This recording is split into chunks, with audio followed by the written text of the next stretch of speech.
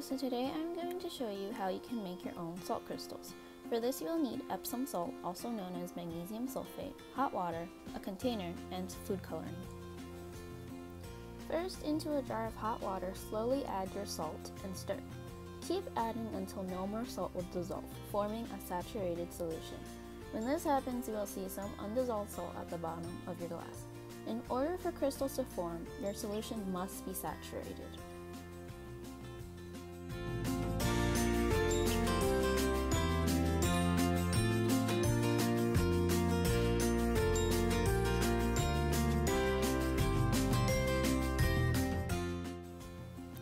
Now once your solution is saturated like it is here, you'll want to stick it into the fridge to cool.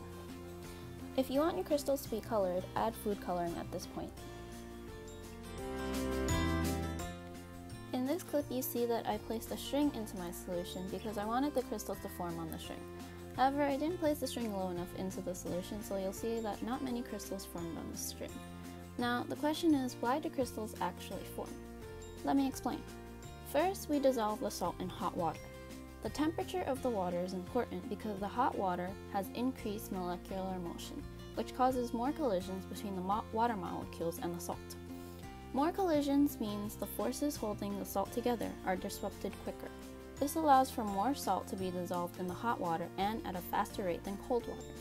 When the solution is put into the fridge and the temperature decreases, there is more salt than the cold solution can actually contain. This results in the salt falling out of the mixture and forming crystals.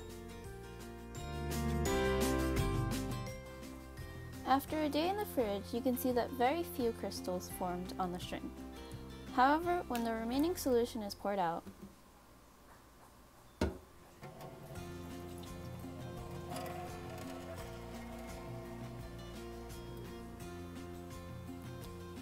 you can see that at the bottom of the jar a lot of sharp, thin crystals have formed.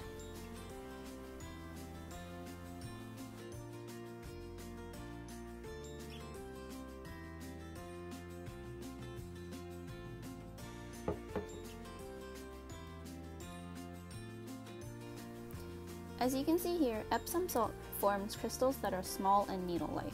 If you use other salts to do this experiment, such as table salt or sea salt, you will find that they have different crystalline structures and will form at different rates.